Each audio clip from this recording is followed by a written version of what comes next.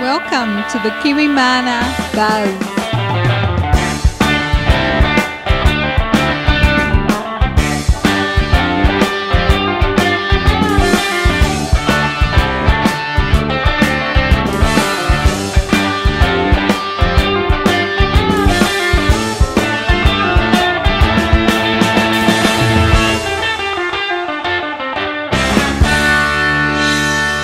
Hi, welcome to the Kiwimana Buzz. This is episode 5, and this is another one in the series from the NBA Varroa Resistance Conference or Seminar.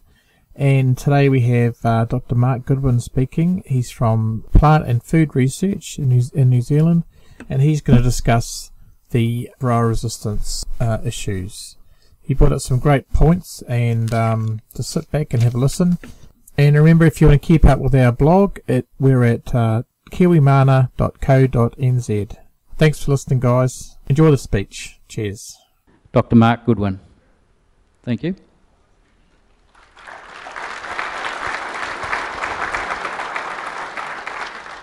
Well, good morning. I'm Mark Goodwin. I lead the honeybee and pollination research team at Plant and Food Research here based in Hamilton. Just wondering whether this is the biggest beekeeping group I've ever talked to at the same time. There's a lot of people in the room at the moment. Subject I want to talk on is kind of a relatively serious one, and it's kind of serious one to start off with, and that's the development of Varroa that are resistant to the chemicals that we use to treat them.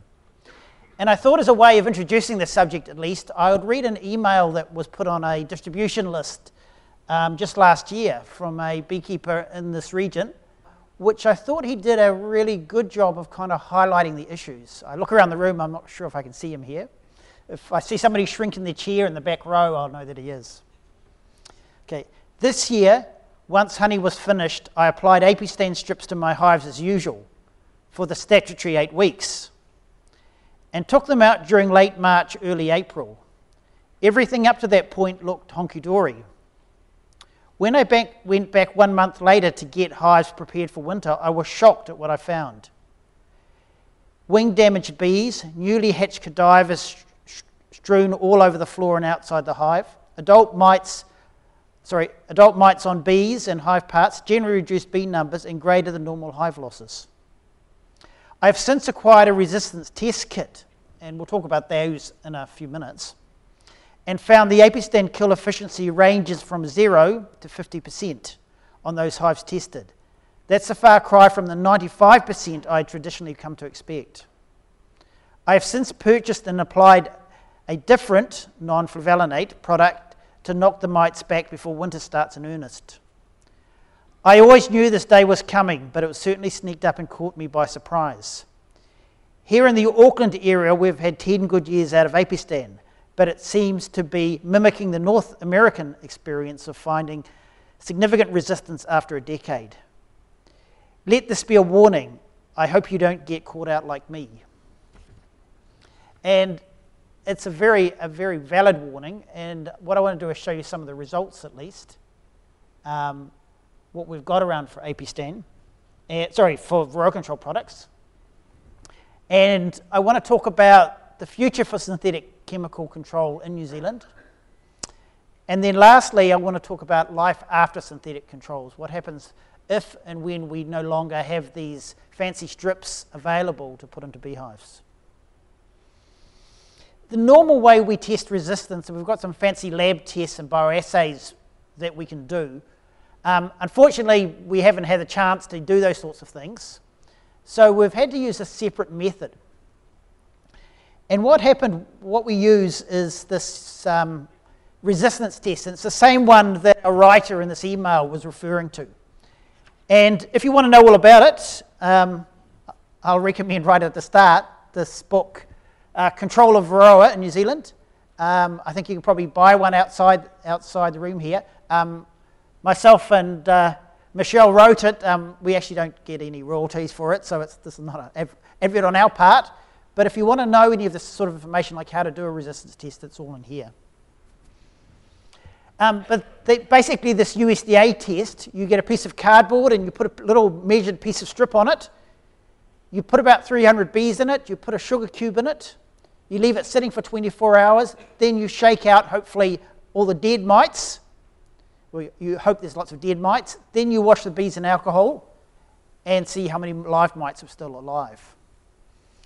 When Varroa first came into New Zealand, MEF asked us to do this to see whether there was any level of resistance.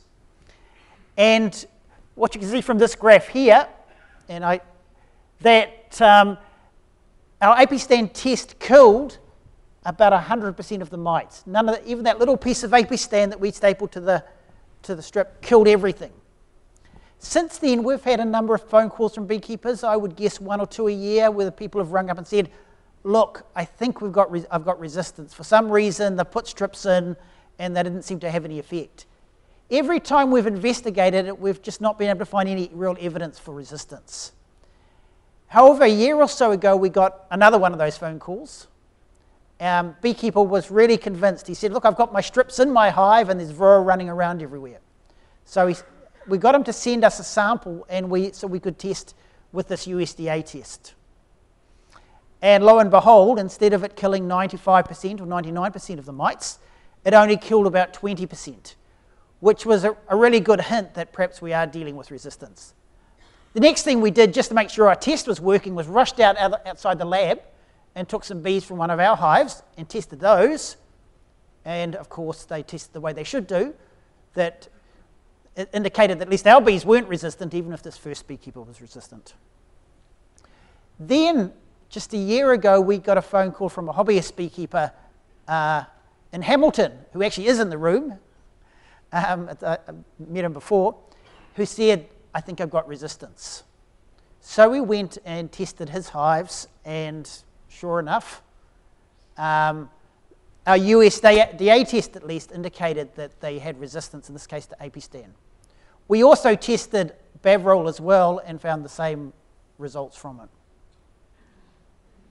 So where did we have at that point results that we found believable at least to suggest that we had resistance to at least some of our Varroa control products? And this is what the picture looked like up to about a week ago. Northland, Auckland, and down here in Hamilton. We've had reports that were either very credible or that we'd actually done a little bit of checking on. Now, the National Beekeeping Association has been very, very proactive on this, and what they're trying to do at the moment is carry out a survey to see actually where resistance is. One thing you can be sure that the places you know it is not everywhere. There's lots of other places. So what they've done is contacted a whole lot of beekeepers, and I'm assuming some people in this room, and they asked them to send us our lab samples of about 300 bees from a number of hives as they were taking their strips out of the hive. Okay, so as the strips were coming out, they would collect samples of bees. Interestingly, I think most of the samples were people have sent us from the South Island and very few from the North Island for some reason. I'm not sure what to read into that one, but at least we did get some from the North Island, and I'll show you some of those results shortly.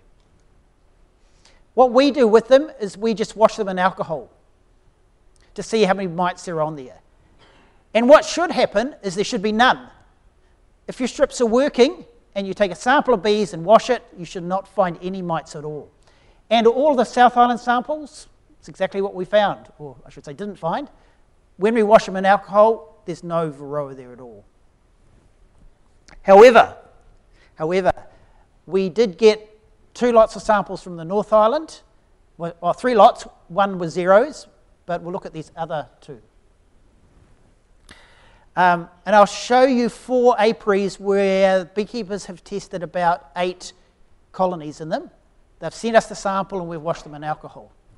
And you can see this first one. Remember, there should be 0 mites, but the worst colony there has up to 80 mites per 300 bees. Now, this is a hive that had, in this case, Apistan in when the sample was taken. The Apistan had been there for 8 weeks. There should be no mites at all.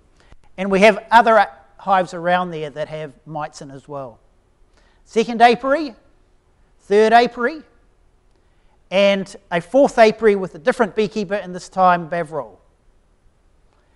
The thing to notice is that in a lot of these hives, Apistan for the first beekeeper, Varroa for the second beekeeper, is not killing all of Varroa any longer.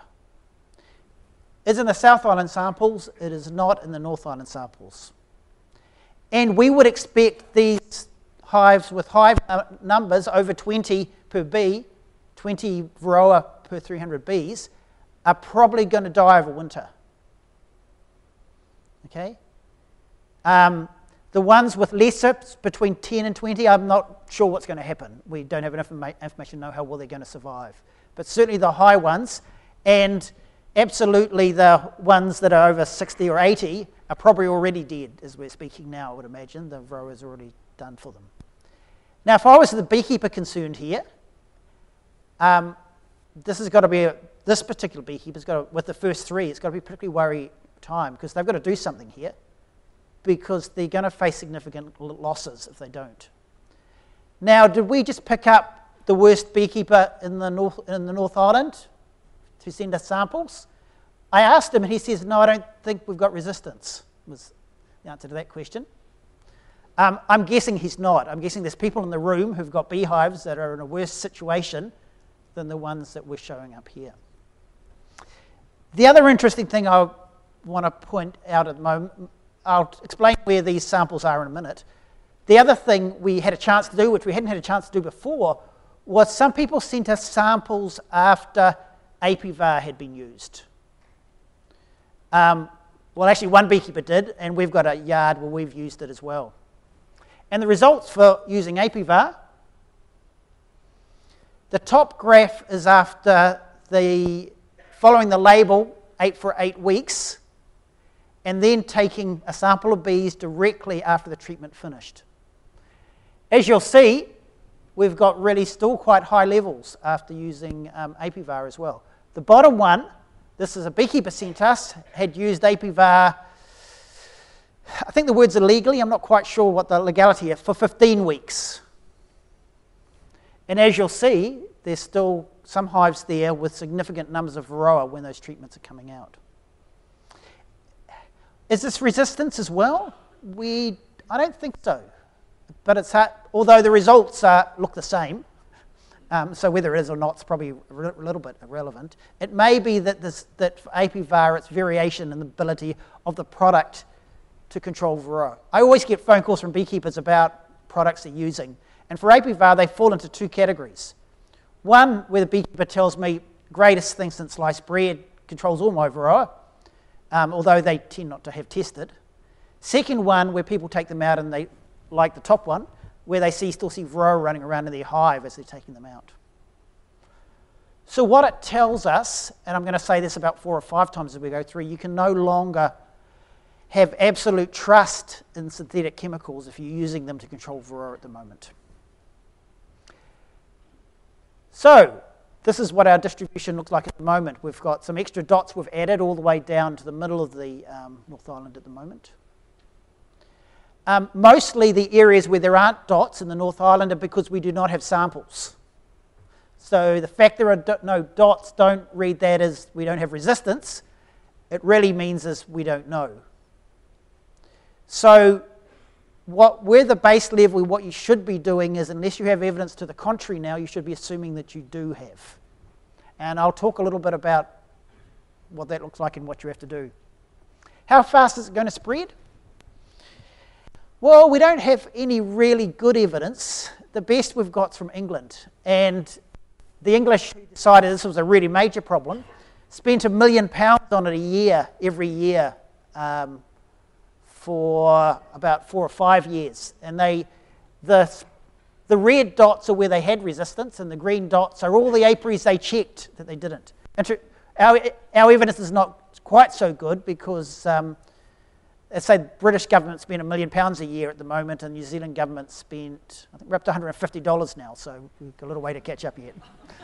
So it's my way of apologising. We don't quite have this sort of level of information. As we go through time here, 2003, we're starting to see a few dots, extra dots out from there. And again, you see it starting to spread through England. If you look at New Zealand, it appears as though it's either spread faster from our initial find just north of Auckland, Well, what's more than likely is that our initial find north in Auckland was not the first one. We weren't that lucky, that there was already resistance happening elsewhere that people didn't know. A year ago, beekeepers, this time last year, or last spring, people were reporting bigger than normal hive losses. It may have been that resistance was having a problem then as well as what we see now. The other reason it's really hard to predict is we shift huge numbers of hives around. England doesn't. Probably 100,000 or more hives get shifted during the season from one place to another, so that if they're carrying resistant mites, they are going to be shifted around. And we were lucky that we had a much bigger variety of chemicals to use, and still do at this point in time. England really just had one chemical they started off with, which is Apistan. When they got resistance, they had to change to another one, which is not a good strategy, at least. So you can't make too many comparisons. But if you look at where it's spread already, you would have to imagine it's not going to take a lot of time, even if it's not already in these other regions, to actually get to them. So the question I guess you've all got to ask is, do you have resistance? This is not a normal bee out of a hive. This is what happens when you drop a bee into a jar of Varroa, by the way. But it's quite an effective photograph. So how do you know? You could do the way that we're doing in our survey. You can go and sample after you've treated. And I'm going to repeat this 20 times to you because I think you need to do this. But I know that it's really difficult. If you've got one hive, yeah, sure, take the treatment out and test. If you've got 5,000, it becomes a much, much, much bigger problem. Or you can get fancy and you use this USDA test, get a copy of the manual and read out how to do it. Now, here's the don'ts. And unfortunately, the don'ts is what everybody does. Don't look for PMS. That's the symptoms of hive Varroa levels. Why? Because it's too late. The damage is done. And it doesn't always happen with hive Varroa levels.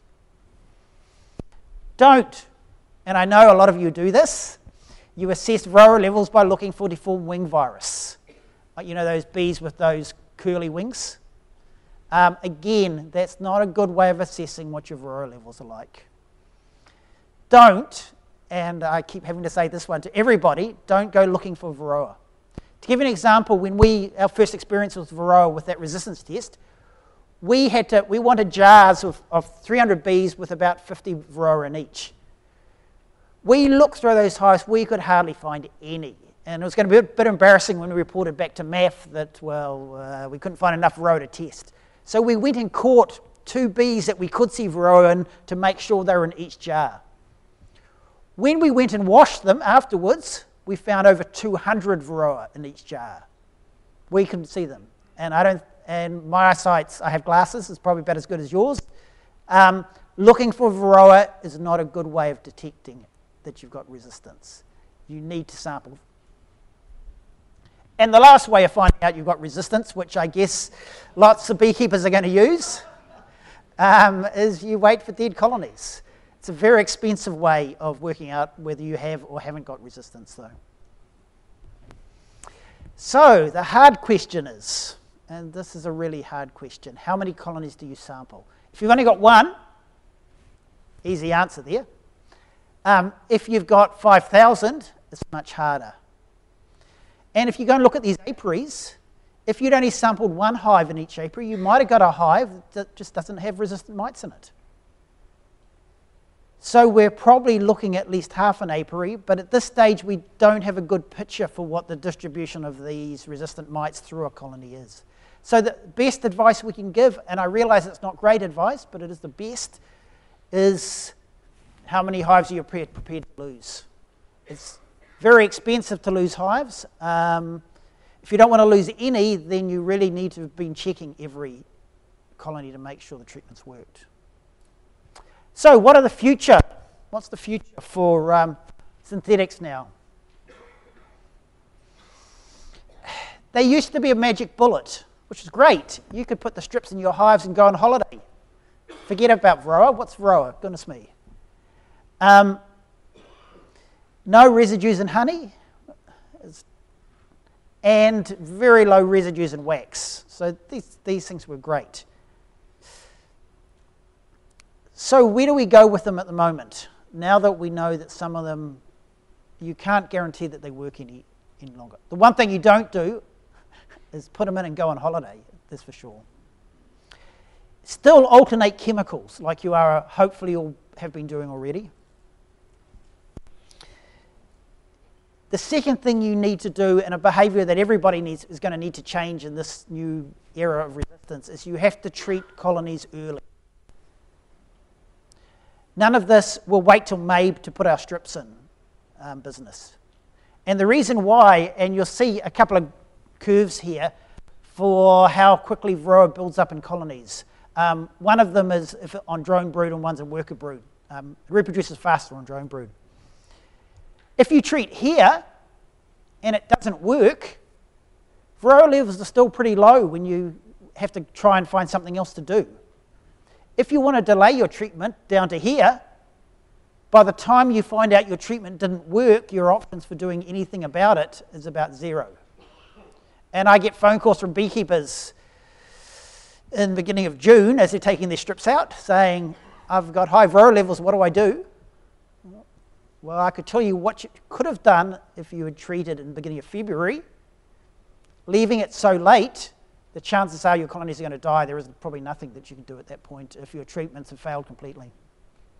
So the second message, take-home message here, is give some serious thought to taking your honey off and treating earlier.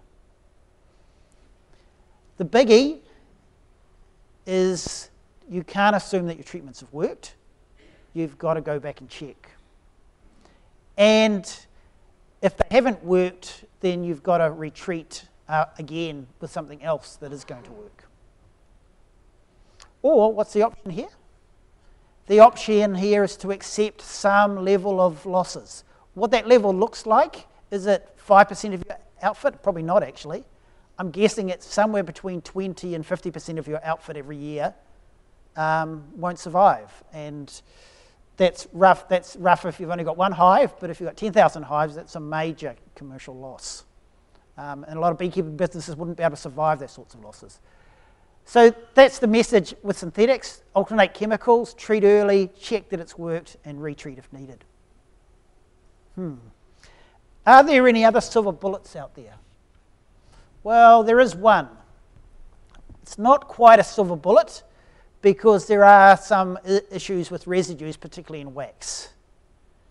And it's Kumafos, and it's used extensively through North America, and it's used all the way through Europe. It's another strip formulation. Bayer came and looked to see if they could get it registered in New Zealand, and they took it to the EPA, who consider these things. And the beekeeping industry at that point in time, and 2 or 3 years ago, perhaps 4 years, said, oh, we don't want it because of residue profile. We don't want to see residues in wax. So EPA turned to Bayer and said, sorry guys, we're not going to approve it. Bayer said, well, what about resistance? And they said, well, come back when you've got resistance, and we'll rethink it.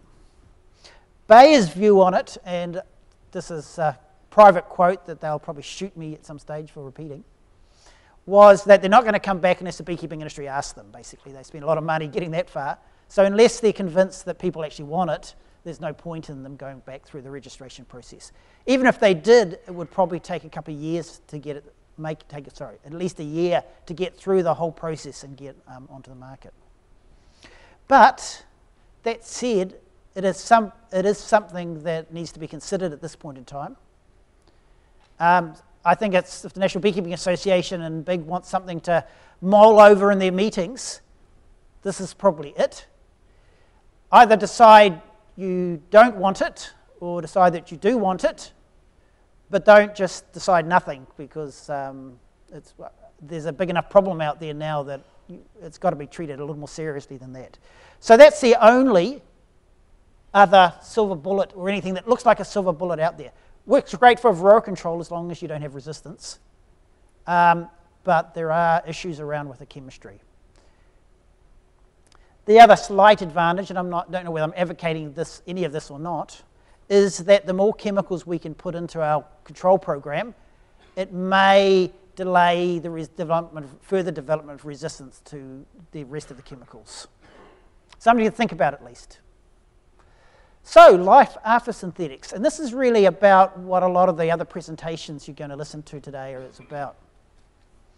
And there's lots of other potential treatments that fit broadly into organic treatments, except for the queen along the end there, but I guess that queens are organic like everything else. Formic acid, oxalic acid, thymol, either the proprietary products out there that you can go and buy from your beekeeping supplier, or the generic products that you can go and buy from a chemical manufacturer at a fraction of the price and use yourself. Again, if you want a full description of them, I could recommend the book. Formic acid we have here, and oxalic acid. Oxalic acid is really great because it's even cheaper than using sugar, so if you're worried about price.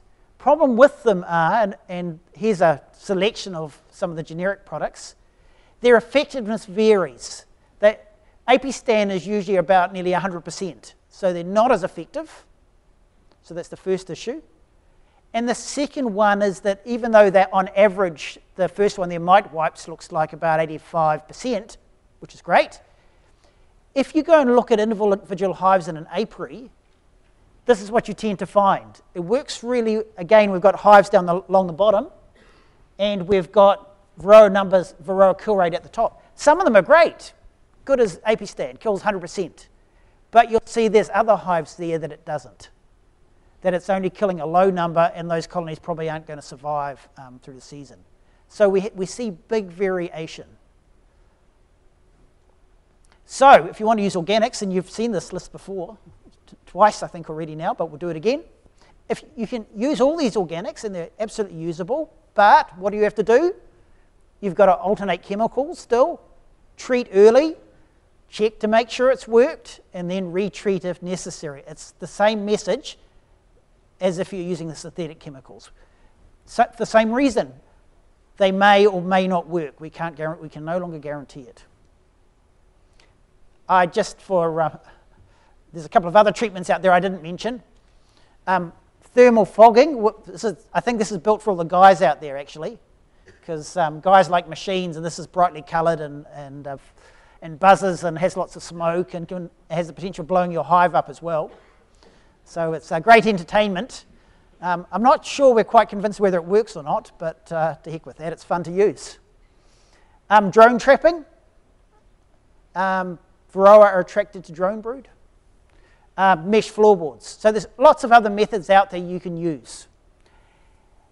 And the one that the rest of this today is going to be talking about, which is tolerant queens. And the idea is to be able to put all of these together in the end as a IPM program. Instead of just having a magic bullet that you put in, you're using a number of different techniques to keep those Varroa levels low enough so your colonies can survive with it. So in summary, what are the options out there for everybody? The first option is mostly the one we're doing, although today's would suggest it's more than that, is the do-nothing approach. Lose increasingly, and what's the result going to be? We're going to see increasing hive losses. Whether it gets up to 30 or 35% of all our hives every year, we won't know until it happens, but it's not going to be insignificant. The other danger with not doing anything is beekeepers will make their own decisions and will start doing things that really they shouldn't be doing, and then you have some real problems, like we see around the rest of the world at times when people use illegal chemicals when they're hard up because of a problem they've got. So that's the first option, and certainly not the recommended. There's a middle ground. I put short term. I have no idea what short term looks like here. That's the check mite, the Kumafos, that's this other magic bullet, sort of magic bullet that's sitting out there at the moment. And before we throw it, if we're just going to decide not to do it, we need to at least give it some some careful thought at least. And the biggie, I guess, where we really want to get to, and that's an integrated control program. That's no longer relying just on synthetic chemicals, but using all of the tools we've got available to control Varroa. The problem is it's much more expensive, much more difficult. You've got to be much more better beekeepers. And the queens that we're talking about kind of fit into the integrated control program as well. So you'll get a lot of this over with the next speakers. Integrated control is a long-term solution. If you look at most other industries out there, this is the way they're heading away from just chucking a chemical in and going to testing and treating only when necessary and using a variety of treatments. It's, I guess, the way forward. But the problem is you've got to make it work with your business somehow, and that's the difficult thing. So my last slide here, because my time's nearly up, you can always take a sigh of relief when you get to the one with conclusions. The first conclusion is, and it's not up there, I don't think, no, is we do have resistance. I think the evidence is now pretty firm that we have resistance to synthetic chemicals in New Zealand. Some of you in this room have got hives, I think this is probably guaranteed, that whatever treatment you used this autumn either didn't work very well or didn't work at all, and your hives may not survive till spring. And that's the message. Definitely take that message home. Don't assume you don't have it. Alternate chemicals still. Use something different in the spring. Treat early. That's at least in the autumn. Remember, get your honey crop off early. Treat early. You've got to work out some way of doing that. Check to make sure it's worked. Don't just get one of your workers to take your strips out and then go on holiday. You've got to go and sample it. And the last one is to retreat if you need to, checking on levels of Varroa you've got. So that's the message. Resistance, 'tis a serious problem. It's a big change to management practices now if you want to be able to keep bees in such a situation. And later speakers, as I say, will talk about some of the integrated control as far as queens are concerned. So we'll take questions now, if anybody has any. If I haven't shocked everybody too much. You'll get a microphone, will be. There we go. With the, where you had the hives that had the resistance, where some hives had high resistance to the treatments in one apiary and others the treatment worked, was any study done to see if the failing hives were in poor positions like cold or damp or wet, while the ones the treatments had worked on were in sunny or better positions? That's a great question. What we needed, and thinking in hindsight, which is really wonderful, is that we need to repeat some of this resistant with a map to know where all the hives were exactly and which ones were resistant and not. So at the moment we don't know the answer to that question, but I think we should, because it's a very good question. Thank you for that one. The dose of apistan we're using is traditionally 2 strips per brood box. Is there any point in actually increasing that dose, or does it become toxic? I mean, with antibiotics and things, one of the causes of resistance is giving too low a dose, for example. Should we be increasing the dose of apistan? That's another good question about whether if we just increase the concentration or the dose of the chemicals we're using, and particularly we're talking about apistan here, whether it'll suddenly become effective. The answer is it might, but you might buy yourself 6 months. Now that you've got resistance, everything will develop very quickly after that time. Luckily, with apistan and Bavrol, I'm guessing, Bavrol you could double the dose without any negative effects on the bees. Apistan probably, but I really don't know.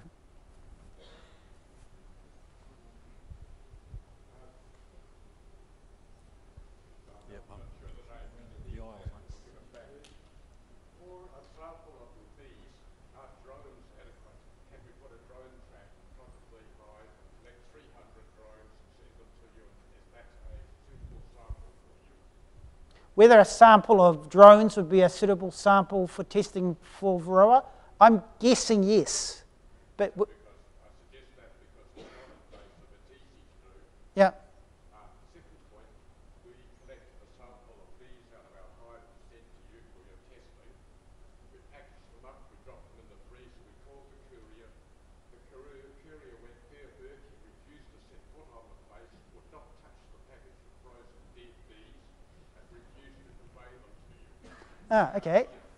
I'll get them off you afterwards. Thank you for that. If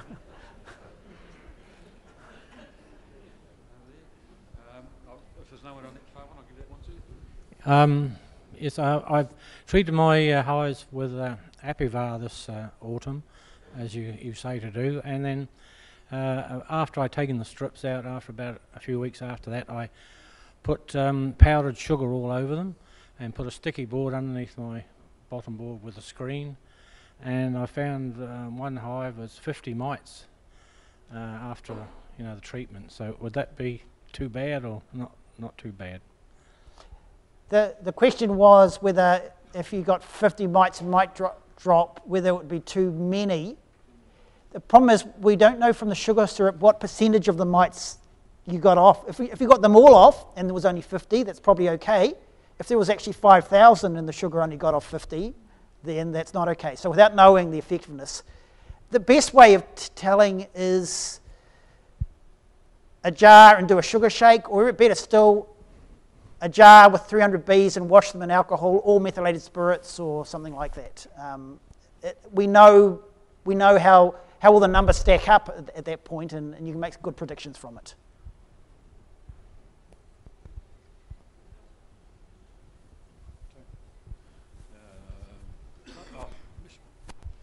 Come back to you, Michelle. Mark, some time ago you spoke about good housekeeping bees, probably about 2 years ago, when you were looking for bees which would clean out the brood chamber. The bees seemed to know when there was a mite in there. Are you still pursuing that? Yeah, Michelle's going to give you 20 minutes on that very subject, so I'll leave it to her to answer that one. But good question. Still working on it at the moment. There's this is our program on Metarhizium. Sometimes it seems like we're taking 3 steps backwards for every 2 we take forward. So I wouldn't hold your breath on that being on the market anytime soon, unfortunately. Remember, again, if it fits into integrated control, it's still not a magic bullet.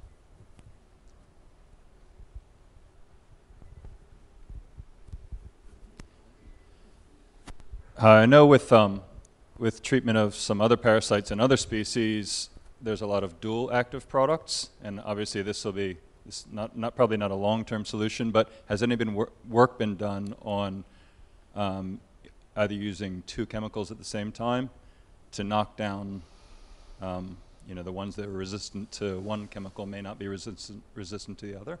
Okay, you got that question? I agree entirely. Great idea.